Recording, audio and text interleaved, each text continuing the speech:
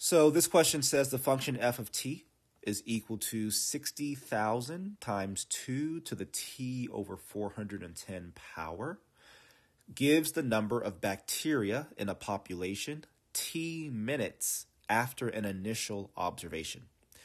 How much time in minutes does it take for the number of bacteria in the population to double? All right. So how much time does it take for the number of bacteria in the population to double? Well, let's figure that out.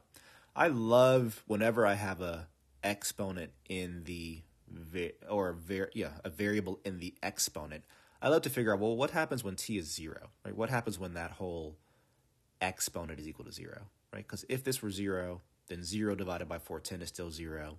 2 to the 0 power just becomes 1, and we get 60,000. So that tells me that when t is 0, f of 0 is equal to 60,000. Now, what does that mean?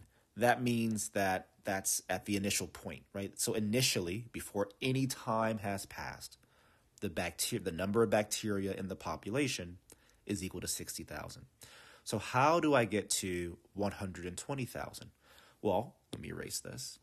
It looks like as long as I can multiply 60,000 times 2, I'll be at 120,000. So what does t have to be here in order for me just to have a 60,000 times 2? Well, if t were 410, then that would be, again, 410 over 410, which is just equal to 1. 2 to the first power is just equal to 2. And then 60,000 times 2 would give me my 120,000, which would be a double. So in essence, t has to equal 410 minutes in order for f of basically 410 to equal 120,000. There's a much more complicated way to answer this question, but I think this is a better way forward. I think it's set up for you to answer it in a much faster way than for us to use like logarithms or something like that, which would be necessary otherwise. I could have, for instance, just so you can see it, in case this is a path you decided to go down, I could have said, well, if I know that this needs to be 120,000, because that's what it takes to double from my 60,000, then I'd have 120,000 equals 60,000, 2 to the t over 410. I then divide both sides by 60,000.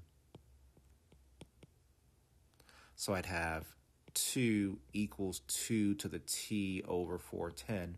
And then here, traditionally, you would use a logarithm. You would log both sides and do a lot of other fancy math here.